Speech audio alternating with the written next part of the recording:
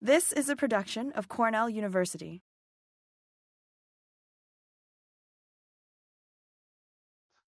Hi, everyone. Welcome again to the 2023 Hemp webinar series. Once again, your host, Luis Monserrati. I'm a second-year PhD student, accompanied with Tony Barraco, a Cornell alum that has been helping me organize this and put together all the digital platform along with Gemma. Lastly, I just want to remind everyone that this webinar is going to be a component of a larger project, which is the development of 8 educational modules that will be freely available on the Cornell website. This module, or each of the 8 modules, will have the recorded webinar, an instructional slide deck, and a set of high impact papers respective to each subject. In this case, would be hemp pests, for example. And also to remind you and remind others that this webinar, as well as future and past webinars, will be available on the Cornell SIPS YouTube channel if you're interested in rewatching them or sharing them with somebody else. So with that, it is my pleasure to introduce Dr. Kadie Britt. She's a postdoctoral scholar affiliated with the University of California-Riverside in the Department of Entomology. I do not want to extend introduction because I'm sure that she will like most of the time to cover her content. And I just want to say that her talk is going to be on arthropod, pests, and high cannabinoid hemp. So without further ado, please, Dr. Britt, take it away. Thanks, Luis. Well, yeah, thanks for the introduction and thanks for the invitation to be here. I really appreciate the opportunity to share what I've gathered so far over several years of studying insect and mite pests in hemp, or better known as arthropods. Before we jump in, I wanted to put my email address here. If you have questions or comments or anything to share about anything that I cover today, feel free to reach out. I always like talking about this work, and I'm really happy to help if you need it in any way that I can.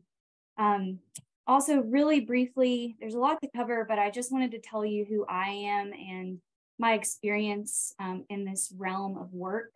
I'm Kadie. I earned my PhD in entomology from Virginia Tech just over 2 years ago. The focus of that work was insect and mite pest management in hemp. Started that in 2017 when hemp was really, really new, wrapped up in 2021. After finishing that degree, I came out to California and have been doing a postdoc with UC Riverside, focused on the same type of work.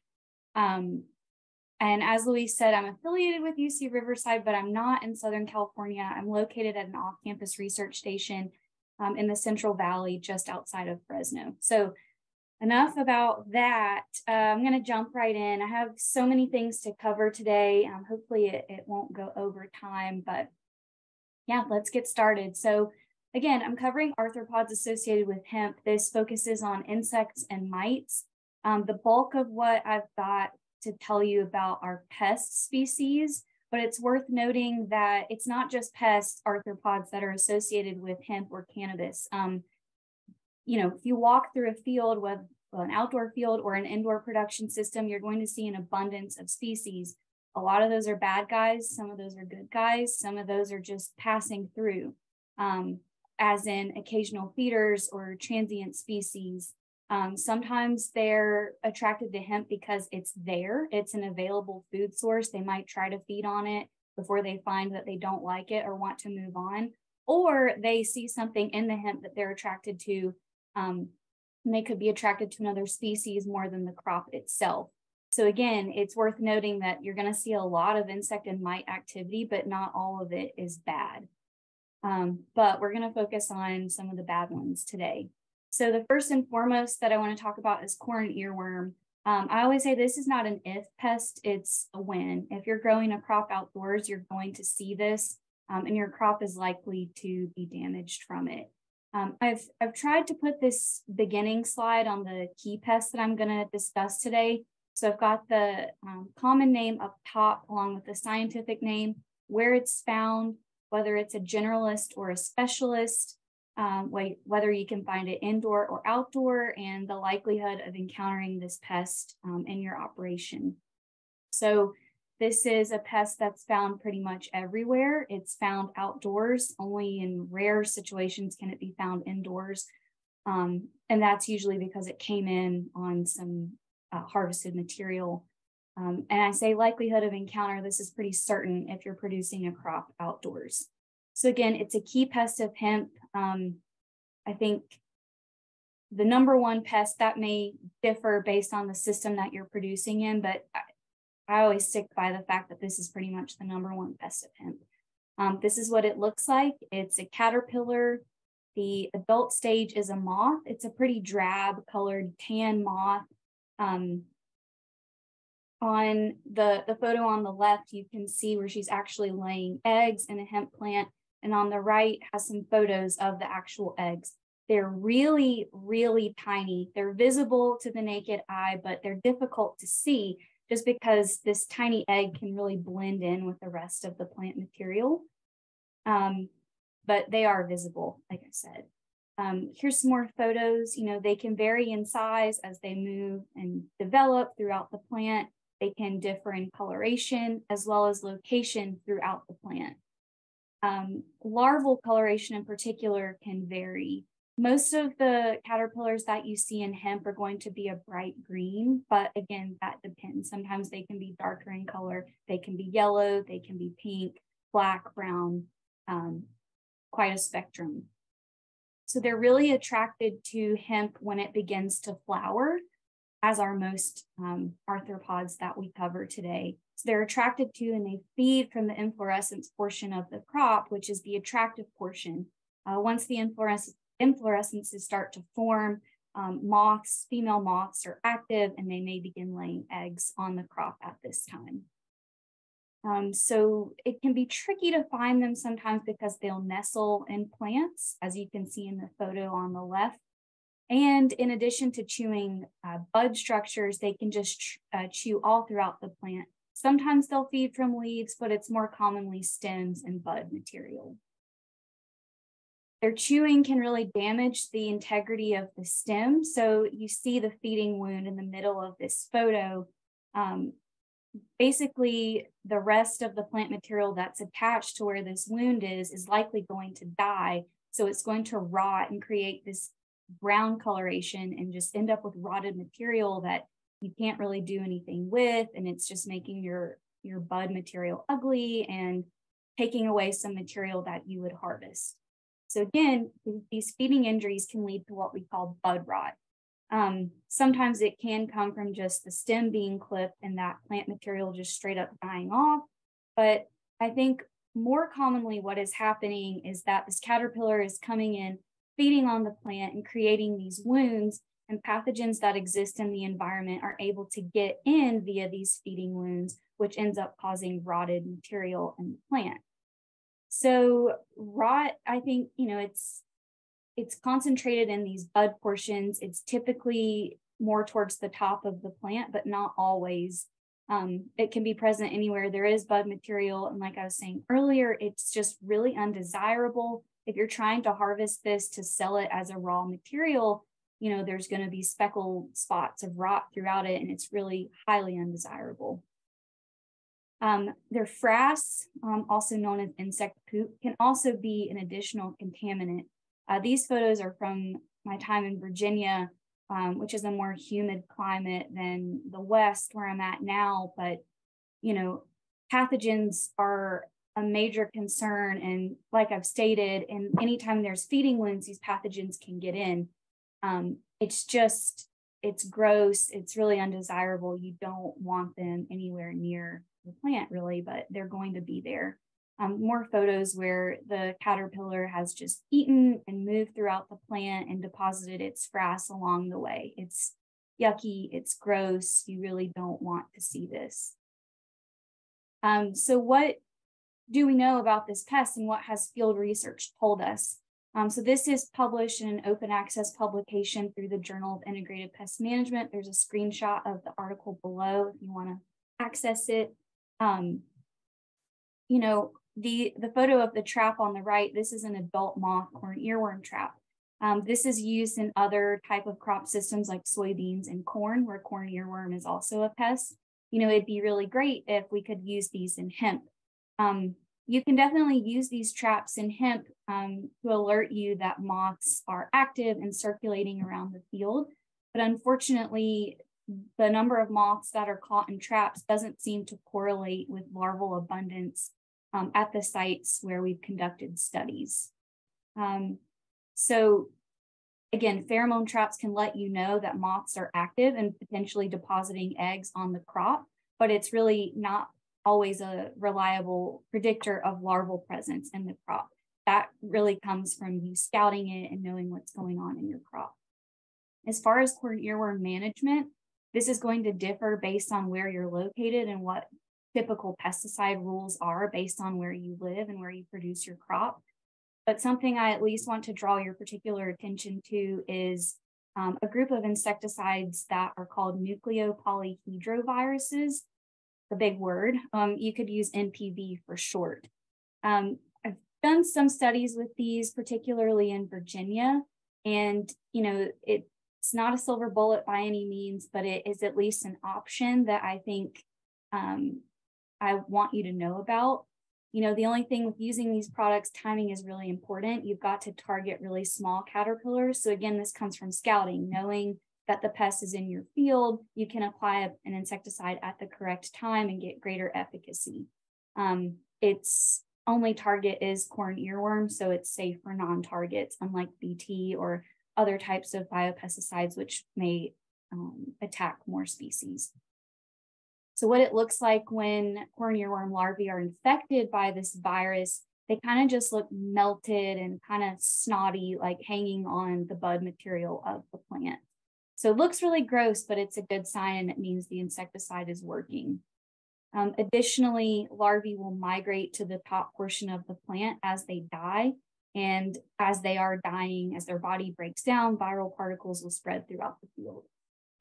So it's just letting you know that this type of insecticide exists, and I think it's a decent option for corn earworm management based on what we know at this point. So that was a lot of information about one pest. But to wrap this section up, this is a very damaging pest, and it's going to remain a damaging pest in hemp under outdoor production for the foreseeable future. The best option for management at this time is to remain diligent, scout as often as you can, and initiate control measures, whatever you decide to do at the first appearance of larvae, because no matter what you do, everything works better with smaller larvae.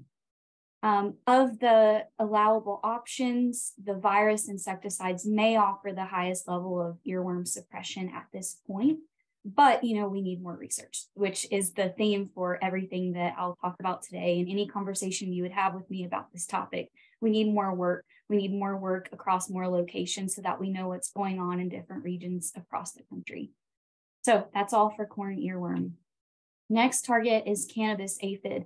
So the scientific name is Phoridon cannabis. The range, as far as I know, it's everywhere. Anywhere that you would grow hemp or cannabis, you're likely to see this insect.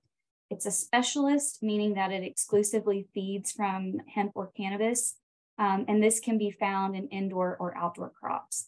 Likelihood of encounter, I say probable just because it's a specialist, so it's highly likely that you'll see it. So like I've said, cannabis sativa is the only plant species in which this species will feed from. It is a specialist, so planting other crops to try and distract this particular aphid won't really work here. This aphid is typically light green, maybe light yellow, kind of clear in coloration. It can have wings, it cannot have wings, it can be a smaller aphid, it can be a larger aphid, you name it, you might see it as cannabis aphid. There is pretty good potential for parasitism of this aphid by parasitoid wasps. And more research is being done with these particular wasps to figure out what kind of target is best. So I want to give a shout out to Andrea Garfinkel from Oregon CBD for this photo. This is a really helpful image that kind of shows a key identification characteristic of this aphid. It has these really pronounced nodules on its head capsule, which if you look at this under a microscope and you see these little horn projections, you're going to know that it's cannabis aphid that you have. Asexual reproduction is common for this insect, meaning that the female gives live birth to identical offspring. In addition to these non-winged forms, reproductive or winged forms can develop as well. You can kind of see these winged forms outdoors or in indoor situations where aphid populations are pretty dense. So unfortunately for management, females can produce several offspring per day, so populations can quickly skyrocket to high numbers in a very short amount of time. If you're producing outdoors and you see this insect, outdoor populations are highest later in the season, kind of close to harvest. And just reiterating again that since this insect reproduces primarily asexually, populations can increase very quickly. This insect can be found all throughout the plant, so that includes leaves, stems, and bud material. You'd see them a lot on stems and typically on the underside of leaves, like in this photo. A risk with this insect is that as it moves through the plant and feeds, it excretes this substance called honeydew, which is a really sticky substance. And honeydew can lead to sooty mold formation, which is kind of the black looking stuff on the leaves in the photos. In addition, as the aphid molts and grows, it sheds exoskeletons, and these can get caught in the sooty mold, which is just really, really gross and not pretty to look at, and it leaves you with a sticky plant, in addition to the normal stickiness of hemp. Something that we see from aphids and other plants, if you look at the photo on the top right, you can sometimes see yellowing, leaf curling, and wilting resulting from aphid feeding. This isn't typically, at least in my experience, not what we've seen with cannabis aphid. It can definitely still cause some yellowing and some slight leaf curling, but the photo on the left, the damage from this aphid isn't as bad as what you see, damage that you see from aphids and other crops.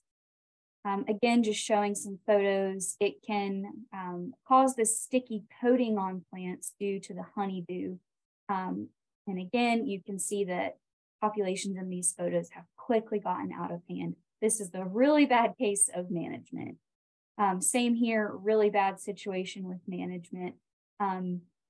Just pointing out again that plants can be filled with aphids but still retain their vigor. You definitely don't want to see this. This is a bad lapse in judgment here where management was not taken early enough at all.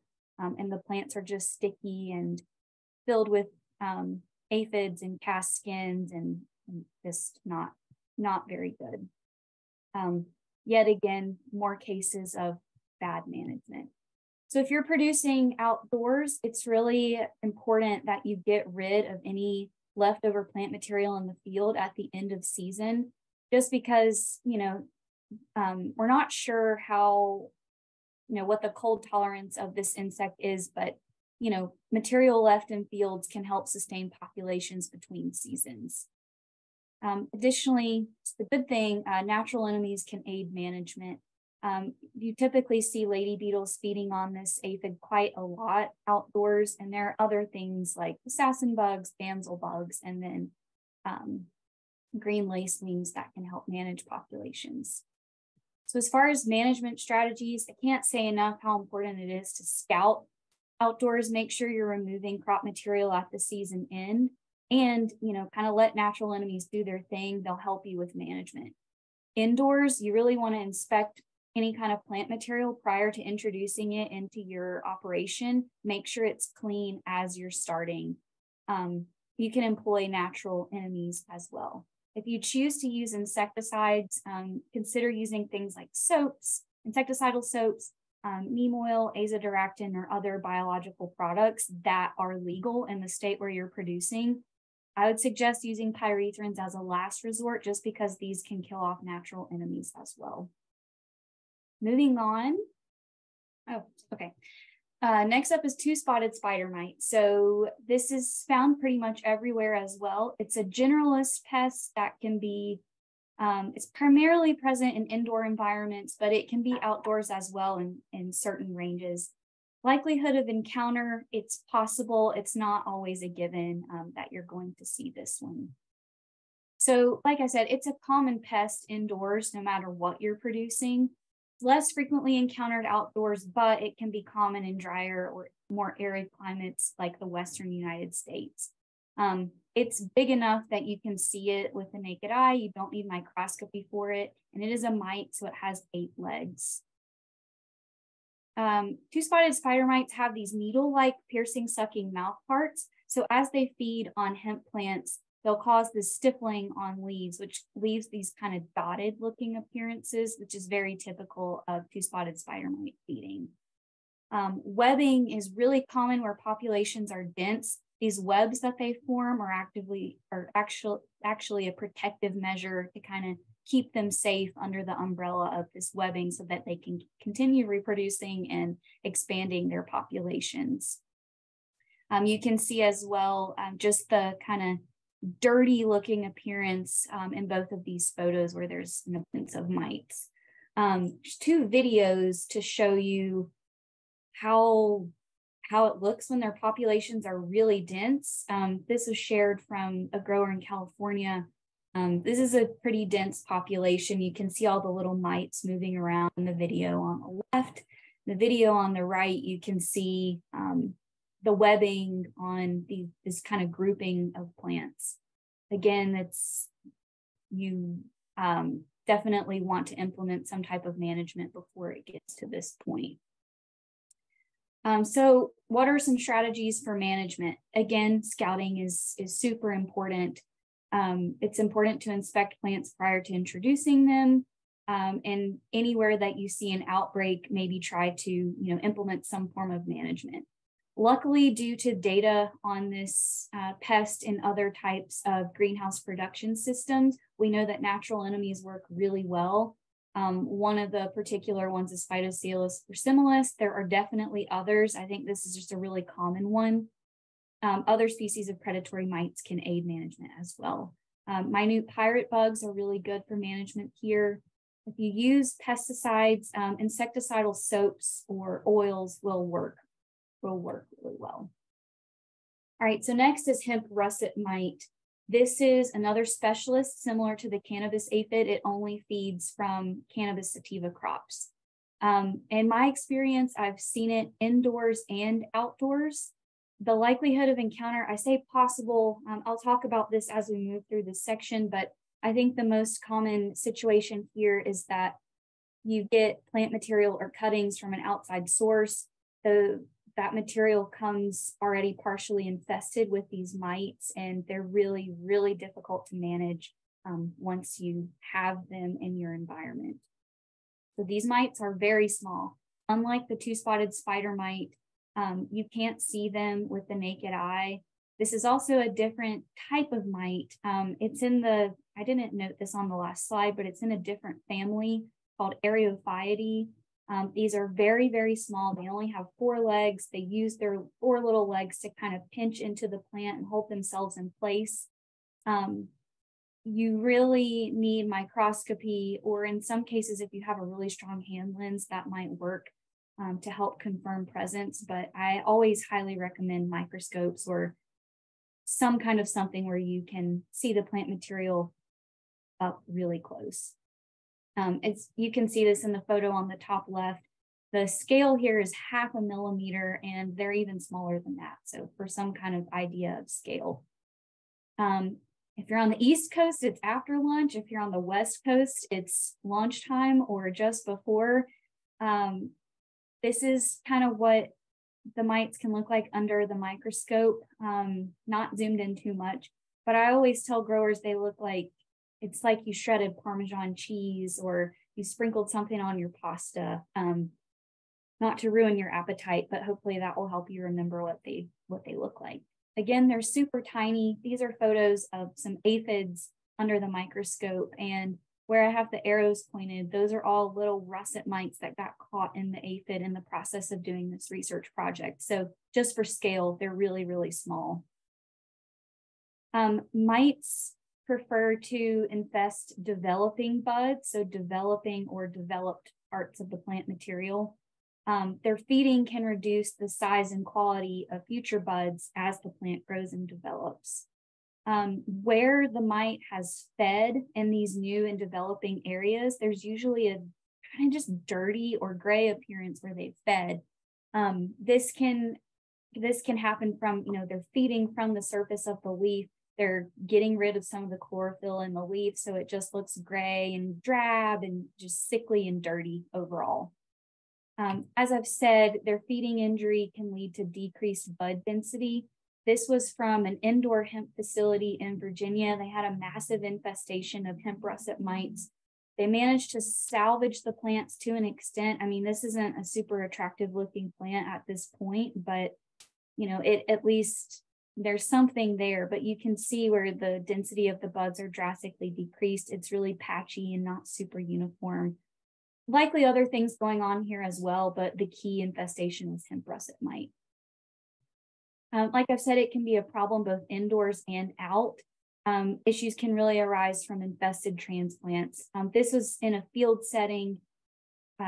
This one plant was really under the pressure of hemp russet mites. The ones around it weren't as bad. Also, given these mites are so small, they can kind of easily disperse on wind. It just depends on the environment and what the weather is like, basically. Here, that didn't really happen. The population stayed pretty isolated, but it's worth knowing how small they are and how easily they can move if wind comes through. As I've said earlier too, with lots of mites, the plant material can look dirty or dusty. This is just a really dense population of hemp russet mites. The one on the right, it looks like it could have been dipped in dirt or something, same for the photo on the top left. But if you had a microscope and were able to zoom in, this is actually what you'd see, a pretty heavy abundance of hemp russet mites. So kind of gross. I want to point this out too.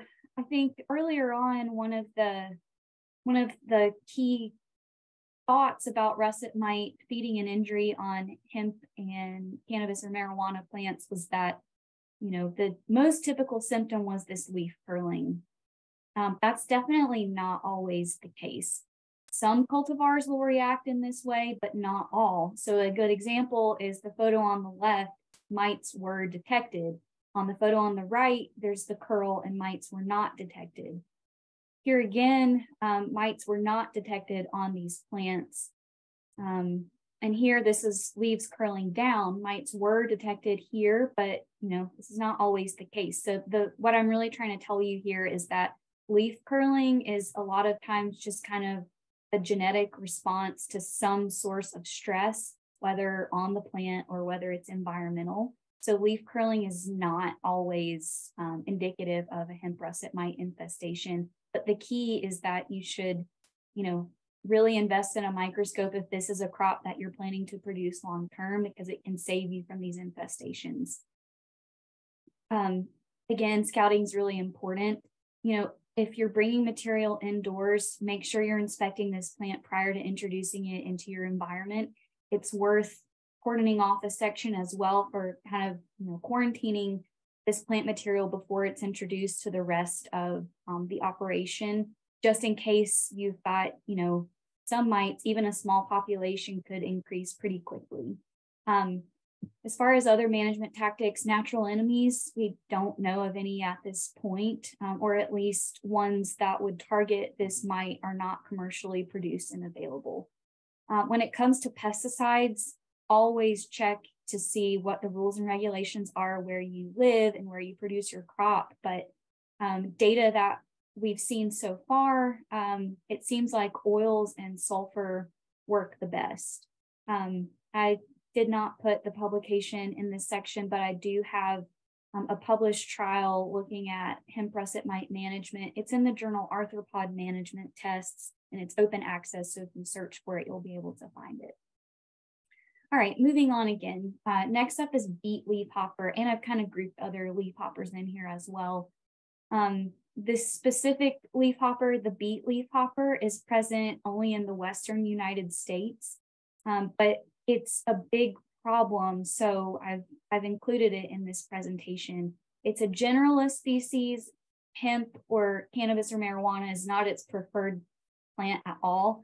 But since outdoor production has increased over the past few years, we've definitely seen a lot of injury from this insect. Your risk level, I think it's very likely that you'll encounter this, particularly and only particularly if you're in the Western United States. So there's a photo of it on the top and a photo of it here. It's a pretty nondescript looking leafhopper. If you see leafhoppers on your plant, you should, at least note that they're there. These are photos that I got from Punya Nachapa. She is a professor at Colorado State University. She's done a lot of work with insect virus interactions and done a lot of work with this species in particular. And so this is a publication from her group, and these are all symptoms that resulted from beet curly top virus in the field, which is the virus that this leafhopper causes. So you can see things like fasciation, yellowing and hopper burn, distortion of leaves, and even leaf curl. So like I was saying with russet mite, it's not always just a symptom of russet mite. It's a greater indicator of some type of stress to the plant overall. I think one of the key symptoms to this virus is this distortion and kind of leaf curling. As a scientist, it's really cool and really pretty to see, but as a grower, this is not good to see at all. The photo on the bottom left, you can see how this plant is just a little more yellowed overall. It's not this deep, healthy green like you want to see, and there's hopper burn on the edges of these leaves. These photos were taken by me in California. This was in California this past summer as well, along the coast. This was, I thought, some pretty drastic symptoms of beet curly top virus. Again, just reiterating what this can do and what type of symptoms it can cause in the plant. Also from along the coast this year, by the end of the season, these plants were still alive and they had buds and stuff, but they just didn't look as good as the plants that didn't get this virus in the first place. It's just weird. We're still learning about this, and we know that it's causing yield loss. We just haven't been able to quantify how much yield loss it's causing just yet. So in addition to beet leafhopper, there are all kinds of leafhoppers found throughout hemp. These are photos taken of specimens we collected from a survey in California over the past 2 years. Still really unsure of what they're all doing and which ones are most the biggest risk for us, but beet leafhopper is one you really got to watch out for. Here's what the insect looks like. They're really small insects. They move really quickly. The adult is on the left, nymph is on the right. The nymph just doesn't have wings, so it kind of scurries and walks along the leaf, where the adult can just pop and fly away and get out of your way really quick. These are photos from a friend and colleague in the Midwest. So this is not beet leafhopper, but again, it's reiterating these symptoms that leafhoppers can cause to plants. This yellowing, distortion, and this general just hopper burn on the edge of leaves. So it's just a weird thing that it causes. And like I've said, it's causing yield loss. We just haven't been able to quantify it yet. So management strategies here are pretty tough. In other crop systems, there's been research done over years and years. We know the resistant varieties or resistant cultivars in hemp and marijuana, cannabis. We don't know that at this time. Another strategy in other crops is seed treatments. We are not there for hemp. We likely will not be there for many years to come. So not an option for us right now either. When it comes to pesticides, this can be really challenging due to just the general nature of this insect. Like I showed you, the insect is really small. It moves, hops around, pops on and off of the plants really quickly. All it takes is them landing on the plant, feeding, and they can transmit the virus very quickly. So they don't have to live on it. They don't have to sit on it for hours at a time. They're there, they feed, and they're gone. That's how quickly the virus can get to a plant. And once the virus is in it, it's not going to change. So with that said, I don't know that pesticides are even the best option just due to the nature of the insect associated with the crop. And even if insecticides were an option, I think the conventional products are the ones that would work better, something like a systemic insecticide, but that's not going to exist in hemp now or probably for the foreseeable future. So it's a challenge, but research is ongoing. The last key species that I want to talk about is rice root aphid. This is one we've seen and learned a little bit more about over the past couple of years. I think this is an everywhere pest as well. It's a generalist, meaning that it's not specifically targeting cannabis sativa crops. I think it can exist in crop systems outdoors, but the primary concern is in indoor production. And risk level, I've put moderate. This risk level that I've put on here is just my kind of general view of the problem. And I've put it at moderate because if you have it, it's likely to be an issue. But if you can maintain good sanitation, you may not end up seeing it. This has been a challenging species to study. Just the summer 2022, I tried several times to get a colony of these started to try and do something with research. They wouldn't cooperate. And that's the sentiment I've heard from other colleagues across the country, that it's difficult to get these established to try and do further research on. So as the name suggests, they're primarily found in roots, as you can see in the two photos on the left. But a fairly recent paper from Whitney Cranshaw and Suzanne Wainwright Evans, and in conversations with Suzanne, we've learned that just because it's primarily a root aphid doesn't mean it's always in the roots. It can sometimes be seen on leaves and stems and feeding more throughout the plant. The primary region for concern is the roots. So here's another video from a grower. I know it's kind of blurry, it's moving kind of quickly, but if you focus on the green areas in the middle or top portion of the video, you can see where these aphids are concentrated along the roots of a plant. So as the name suggests, they really like the roots. Here again, they are found in the soil area of plants. So just alone, the fact that it's a root pest makes it a huge challenge.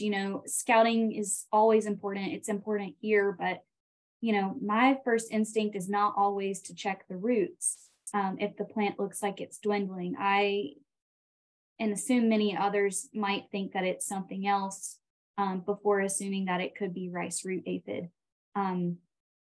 As far as insecticides go, I think root drenches are the way to go. But again, I'm saying this with extreme caution, and I've got the second bullet point on the slide, kind of emphasizing that this is highly dependent on local and state regulations, and it's highly dependent on label language on the product that you're using. This is likely not allowed in a lot of locations, but it's, I guess, information that we know from seeing this pest in other types of crops where insecticide use like this would be allowed. So this one's a challenge, but I think it's a point to help you remember that sometimes there's stuff happening below the soil. There's things in the roots, which is not always your first instinct when you're scouting for pests. So now for the rest of the PowerPoint, I've got some just kind of occasional species that I've seen grouped by chewing insects, piercing, sucking insects, and then root pests. These are things that are not that big of a problem, but they're things that you'll likely see either indoors or outdoors. So I just wanted to share some information and draw your attention to whether they're a concern or not. So for the chewing group, on this slide, I've just got the photo of yellow-striped armyworm.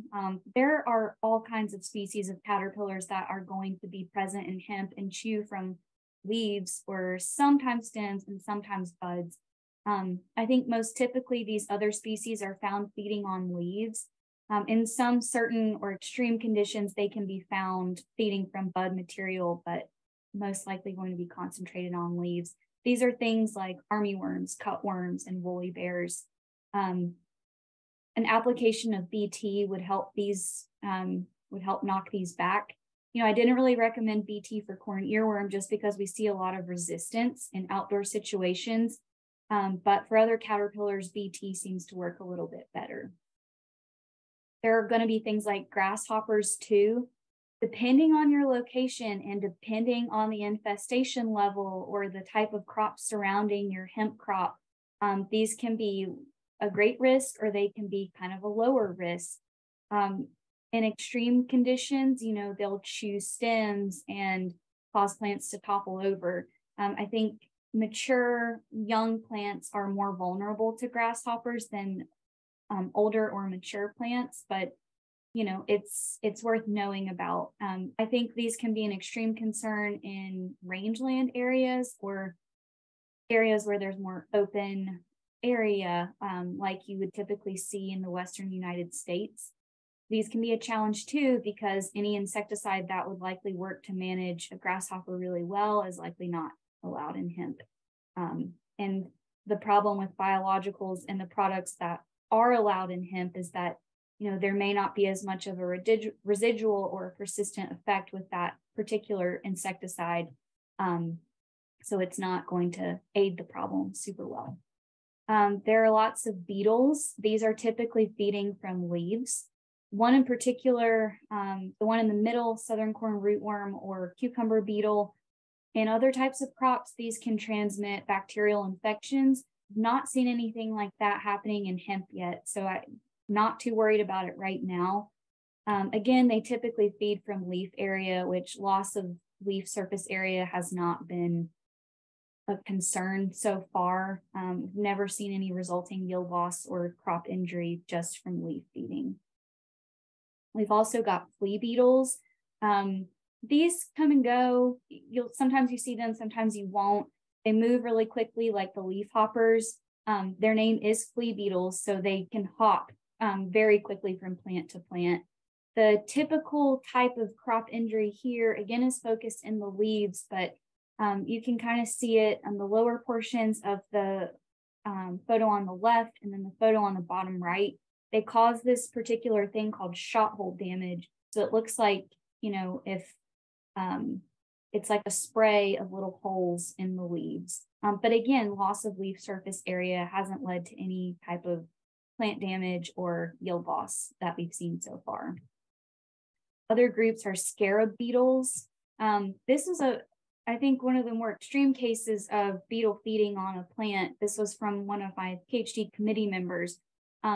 Just on a localized portion of the plant, they kind of skeletonized this leaf section. And even with this, intense leaf loss, the plant was fine. It recovered super well. Same situation here. This was sent from a grower in North Carolina. Considerable portions of the leaf surface area can be removed and nothing really happens. So, it's good to be on the lookout. It's good to know that this is happening, but I wouldn't freak out too much if you see this happening. Next is piercing sucking insects. So, we've got other aphids like potato aphid, green peach aphid, melon or cotton aphid. I think it's the similar case to cannabis aphid. They can feed, they can extract nutrients from the plant, but it's not really harming it like you would see in a typical type of horticultural crop. So whether it's cannabis aphid or other aphid species, you'll see them, manage them if they get to considerable numbers, but I wouldn't freak out about these other aphid species too much. Other groups are stink bugs. There are different types of stink bugs or different species of stink bugs that you can see in plants.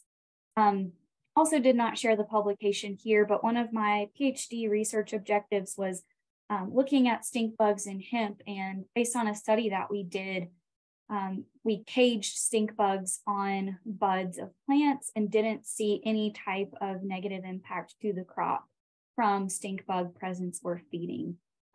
So just showing photos of stink bugs in the plants, not a cause for concern in my opinion. Same for lygus bugs. This one could cause some anxiety just because, tarnished plant bug is a highly injurious pest in crops like cotton. It can really reduce yields in cotton, but have not seen anything like that in hemp either. In my experience, East Coast and West Coast, this insect can be present in crops from planting all the way to harvest, but I've never seen any kind of impact at all from their feeding. So that's good news for now, but it's definitely something to remain on the lookout for. Another group are chinch bugs. Same story here, no negative impact. We really more often see these concentrated on grain or seed variety hemp. They really like feeding from seeds. but even there, no noticeable impact to seeds or seed harvest. Whiteflies, these are prevalent pretty much throughout the US. I've seen more of them during my time on the West Coast, but even in very dense populations, I've not seen any kind of, really negative impact to the plant. The plant seems to do pretty fine with the presence of these. There is always concern that there could be risk of virus or pathogen transmission, but to date have not seen that occurring. Thrips, similar story here. There could be concern with these because they can transmit pathogens or viruses. Not seen that be a problem. I think these can be a reason for concern, but to my knowledge and given my experience, I've not seen a crop suffer from thrips, feeding, or injury. Just more close photos of what they look like. Adult is on the left, a more juvenile version is on the right. And then here's what the adults look like. They're really, really small. So this is a super zoomed in photo. They have mouth parts called rasping, sucking mouth parts. Sounds really extreme. They can cause this stippling appearance on leaves as well. Kind of similar to spider mite feeding, but not exactly the same.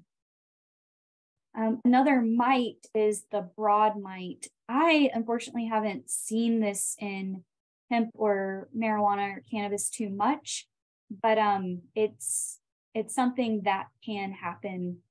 I've included this photo.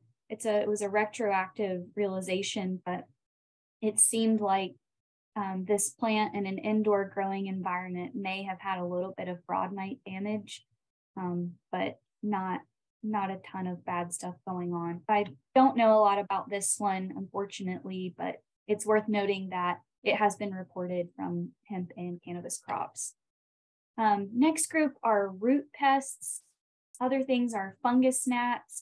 This, I'm not saying that damage is exactly like that from rice root aphid, but it's at least worth having on your radar.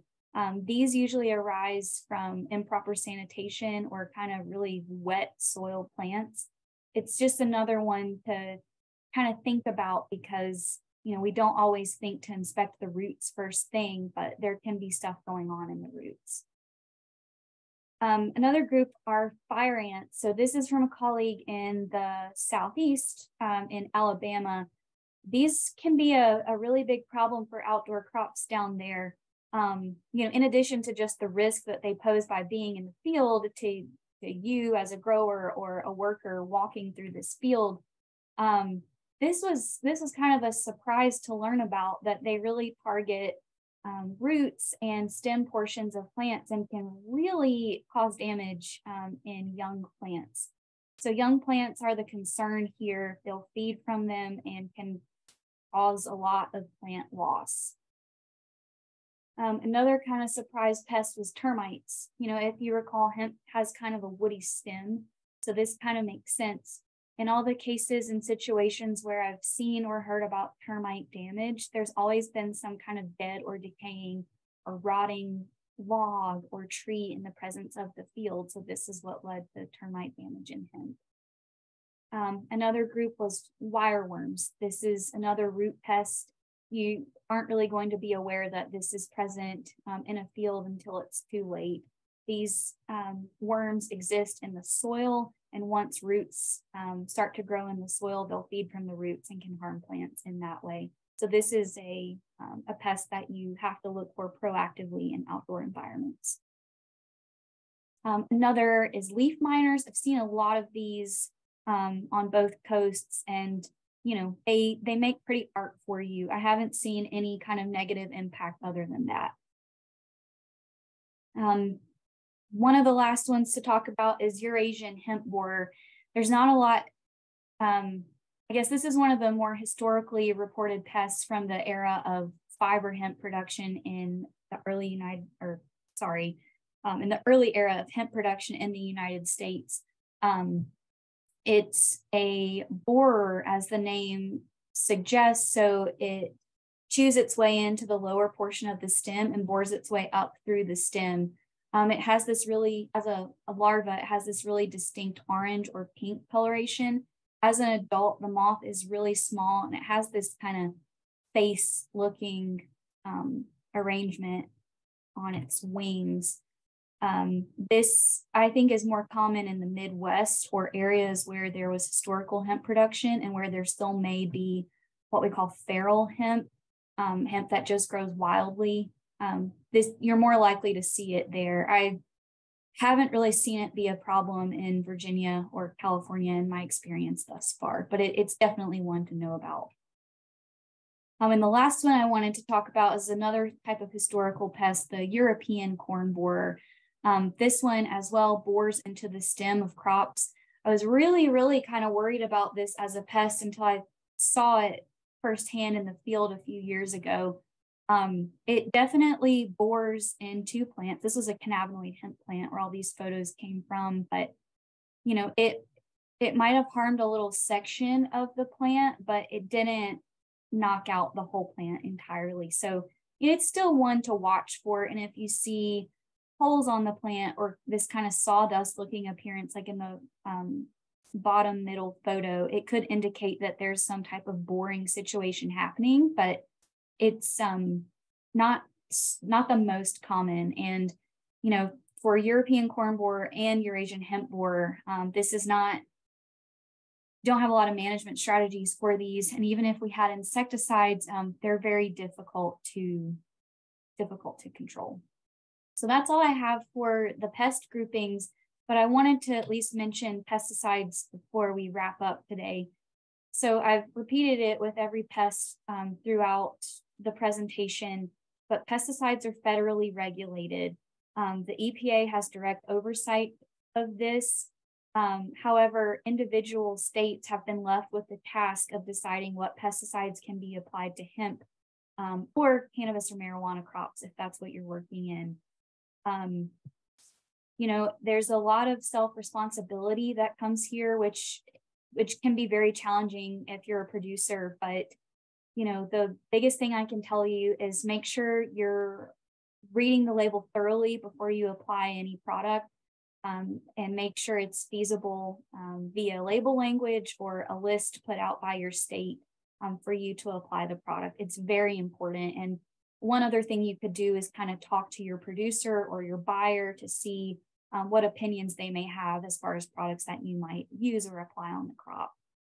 I'm based in California. I thought that our language regarding pesticide use was pretty digestible, and I thought I would at least share what our situation is.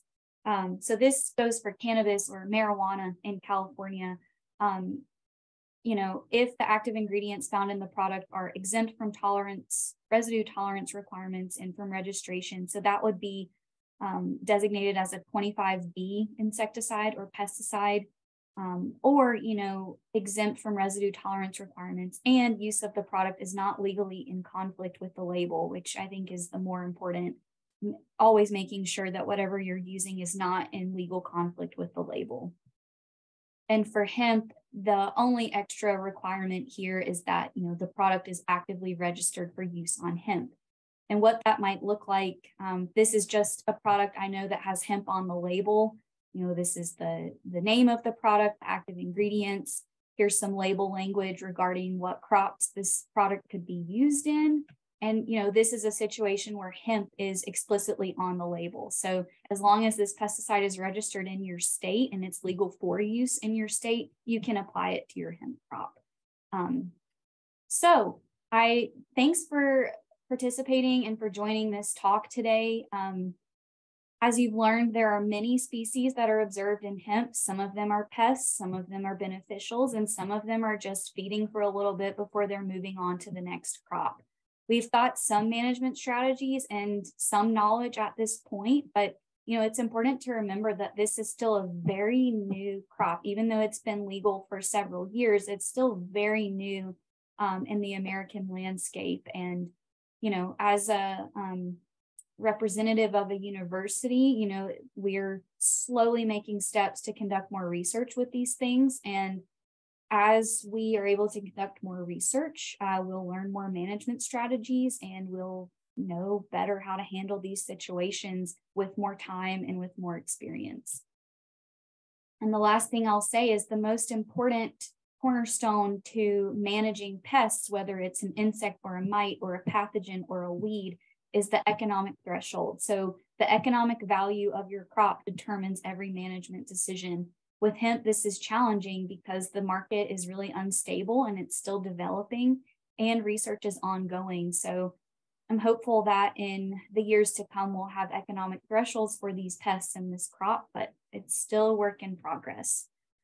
So to close, everything that I said, I think can be pretty much found in this publication from a few years ago. I'm an author on this along with colleagues from Colorado, Tennessee, and me in Virginia. But this is kind of the first stab we took at explaining the situation, kind of explaining the pest complex, and not just pest complex, but other things that you would see in the crop. So I still think this is a paper that's really helpful. It's with the Journal of Integrated Pest Management. It's open access, so if you find this online, you'll be able to read it. I think it's helpful and it kind of reiterates what I said today.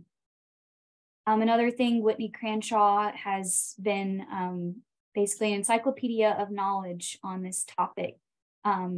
Everything that I've learned from my experience and my research can be, there's more information on particular pests here. So I would encourage you to check out the Colorado State hemp insect page for more information on hemp insects and mites. And then lastly, there's a million people to thank for help with this, but these are just some I wanted to give a shout out to. Whitney, like I said, Suzanne Wainwright Evans, the photo on the top right, and the photo in the top middle is my postdoc advisor and colleague, Saul Alba.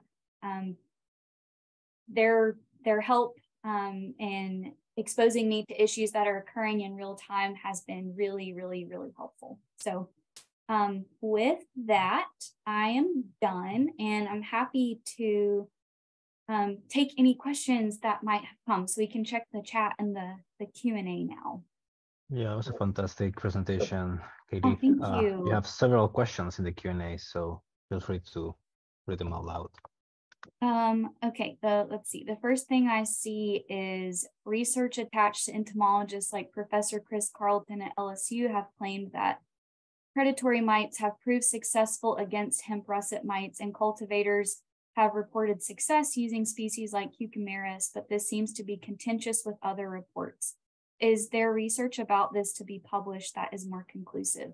At this time, I don't know of anything. And I think I said it during the hemp russet mite section when I was talking, but what we know so far is at least the mites that are commercially produced are not really working. And that's kind of what I know right now. If more information comes out, I would make sure it's from a reputable source, like a peer-reviewed publication or, something that's been peer-reviewed. So good question. Next question. On average, how many eggs do the female corn earworm lay? It appeared she deposited a single egg in each location. So she can lay a lot of eggs. I'm not sure of the exact value off the top of my head, but it's worth noting that she does lay eggs singly, so one at a time wherever she lays them, but she can lay multiple in a night.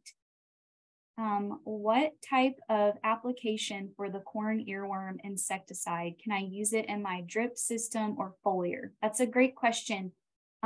So any product that's currently labeled for use in hemp is going to be a foliar type of application. With systemic or drip insecticides, I believe those are more systemic, and nothing like that, at least at this current point, is labeled for use in hemp. So it would be a foliar type of application. And it's worth noting as well that a lot of the products labeled for hemp are biological in nature. So they have a biological active ingredient, or they're more organic production type of products, which kind of means that they don't have a strong residual effect. So anything that you apply is going to need to be continuously applied. You can't just apply it once and be done. Let's see. You say cannabis aphid only feeds on cannabis. What do you mean by feed?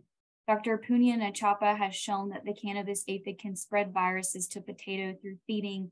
They do feed on other plants. Perhaps they are not able to complete their life cycle on other plants. Aaron, thanks. That's a really great point. You're entirely correct. I get used to saying things one way, and this is what I need to kind of help me remember to say them the right way. Yes, out of Punya's lab, there is a paper showing that cannabis aphid can transmit potato virus Y to potatoes. So it can feed on potatoes to transmit this virus. However, you're exactly right. That's a better way to say it. It's not that it exclusively feeds on cannabis crops. It's that it needs cannabis crops to complete its life cycle and develop and continue its life cycle. So good. Thanks for pointing that out. Does neem oil have insecticidal qualities, or does it work more like a horticultural oil? Neem definitely has insecticidal qualities. Are other leafhoppers a problem in the eastern US? So things we've seen so far are potato leafhopper. That's the only one I know of specifically. There can be other species, but as far as transmitting viruses like beet curly top virus from beet leafhopper, I am not sure. I just know that it's not as much of a frequent problem in the eastern United States as beet leafhopper is to the western United States, if that makes sense. Aaron, again, are there sulfur products allowed for use on hemp as an insecticide? I think that is a question where it's going to depend on products allowed for use from state to state. I don't even want to say what states may allow it because I'm not sure, but I believe I've seen it on some state-specific lists. Again, if not sulfur, then consider a type of oil product, which may also be on a state-specific list. I'll reiterate again, anytime you apply a product or you're uncertain about its legality or potential for use in a hemp or cannabis crop, I would consult your county extension agent in California, your county agricultural commissioner, resources like that who could give you a more direct answer than I could. Have you evaluated till versus no-till cultivation as a way to mitigate rice root aphid infestation? That's a good question. So till versus no-till would be more of an outdoor type of situation. It can exist outdoors, but I don't think it's as big of a problem outdoors. So I'm not I don't know that this would be something to explore with rice root aphid at the current time until or unless it becomes a greater problem outdoors. Aaron, again, thanks, Aaron. You're asking awesome questions. With hemp being federally legal, my understanding is that pesticides are regulated federally by the EPA and not at a state level. When you talk about state differences, are you talking about high THC cannabis? Yes and no, I guess. Hemp is a federally legal crop now, but no, that's a good question. Maybe state-specific use isn't as big of a deal anymore since it is federally legal and products are either going to have it on the label or not. But a lot of that is because it takes so much time to alter the language on a pesticide label. And I know that companies have to go through a lot of hoops to get hemp added. So maybe for that reason, states may still have some type of state-specific use list for hemp. But that's definitely a thing for high THC cannabis, like you're asking, which is what I was referring to with the sulfur question earlier. So the ultimate conclusion I can give is that it just depends always, no matter what. Can you discuss incidences of microbial insecticides causing inflorescences to fail compliance testing and ways in which cultivators can utilize these controls while maintaining compliance? That's a great question. I have heard stories of this happening. I don't have a specific story. I guess I've heard, a situation where someone has told me they know of growers that this has happened to. It can definitely happen. My suggestion would be, if you can afford it, maybe testing a small section or testing a couple buds before doing a complete harvest, or, applying it in enough time that the microbial presence may be reduced by the time you harvest the crop. That's the best advice I can give there. And the last question, can sulfur products affect pH? I do not know the answer to that.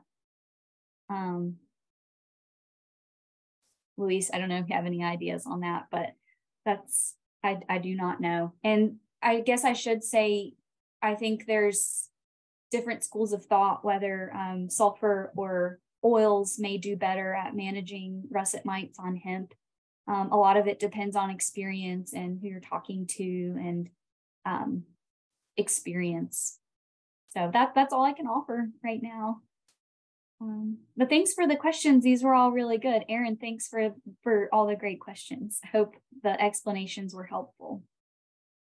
Yeah, thank you, Kadie. Thank you, everyone, for joining us today. And yeah, it was a fantastic presentation, Kadie, and as well as the Q&A. So everyone, please join us in 2 weeks on April 5th for our 6th webinar focused on hemp pathogens. So yeah, thank you, everyone.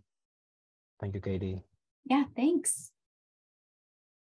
Awesome. Okay. Yeah, most people have left, but someone asked another question, which is just kind of a comment saying that, yeah, it's a really good point. States can and do put more restrictive use on pesticides than the federal oversight. States like California, New York, and Florida do so regularly. Yeah, that's an excellent point. It's not always more liberal than the federal viewpoint. Sometimes it's more strict. So good point. Okay. Yeah. This has been a production of Cornell University, on the web at cornell.edu.